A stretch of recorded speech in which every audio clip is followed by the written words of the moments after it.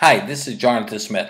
I'm going to show you how to install Git from source on Linux. The reason why I'm doing it this way is because a lot of times the packages that you use for your Linux does not have the version what you needed. I needed version 1.8 of Git and CentOS and stuff. I could not find the package, so I had to go around looking around, and then I gave up and I said I'll just build it from source. So on this tutorial, I am actually going to show you how to build it from source. Let me log into my Linux box. Okay, right now you're going to see I'm pointing to my blog. It's jonathansmith.com. The reason why I'm pointing to my blog is because I posted all the instructions up there how to do it, and I'm actually going to be cutting and pasting the instructions from my blog to a terminal window just so I don't have to type everything for the demo. So you can always go to jonathansmith.com and actually see the instructions again. So right now, as you see, I'm going to go down and I'm basically going to make sure that I have all the tools on my box to actually do the make. So I'm going to go through and actually do a paste, and it's basically loading all the development tools that I need to do my make. And let me download and do my install. And as you can see, it's installing 5 packages that I did not have on my box that I need to have to make. You might have these packages already, but you might not. So I always like to check, and I did not have them on this Act VM. So there. Now that I have the packages I needed to use for make and stuff, I'm actually going to go into my source directory, local source. And I like to, from local source, I like to make sure I got it. Now, from local source, I'm going to go and download the latest version of Git. And I like to use wget just so I don't got to use like the browser file manager and stuff. So I'm actually downloading the current version of Git that is out there right now. Now the next thing we got to do is untar that file that we just got.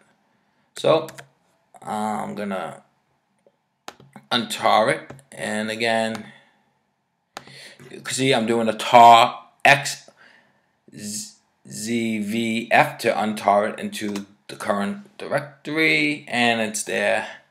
Now I am actually gonna CD into the directory, and again I'm just doing everything from my blog so I could show you.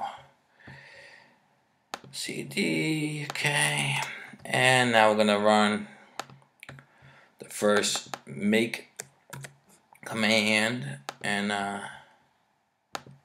make sure it's there, and it's going through, and it actually did it. But what I noticed is this actually must have been here before. So what I'm going to do is I'm going to go CD, and I'm just going to go through and I'm going to RM remove force the Git directory, just so we can make sure we're doing this cleanly. Okay, so now you can see it's only the tar there.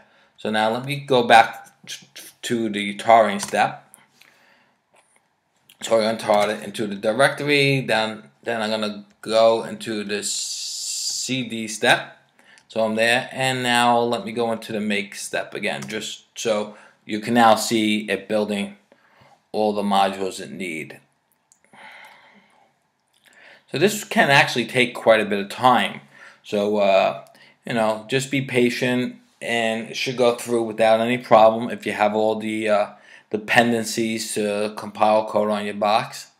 And basically, as you can see, it's doing all the CC compiles, and it's making all the object libs that I needed, and it's going through. And let's see, as I said, depending on the speed of your box, this can take a pretty long time, or it could be quicker than this. So it's almost done. So while this is running, let me go through and grab the next command we're going to need.